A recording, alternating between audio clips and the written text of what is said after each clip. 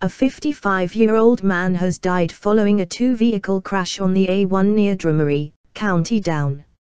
It happened at about 7:15 GMT close to Halfway Road.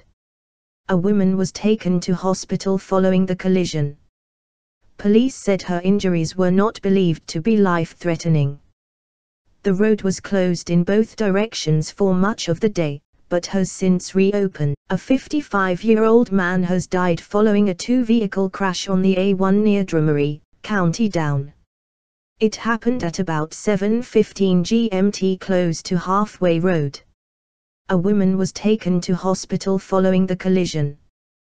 Police said her injuries were not believed to be life-threatening. The road was closed in both directions for much of the day, but has since reopened.